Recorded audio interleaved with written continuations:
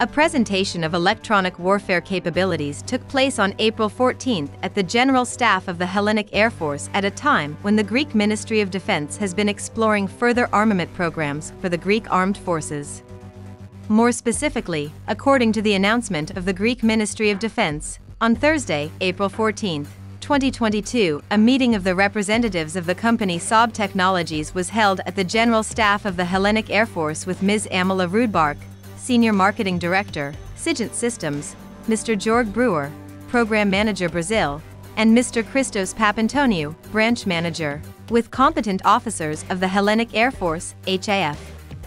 The purpose of the meeting was to present, on behalf of the company, the solutions it offers in the field of electronic warfare. The announcement concludes. Please like and subscribe to our channel Geopolitiki TV and help us grow faster on YouTube.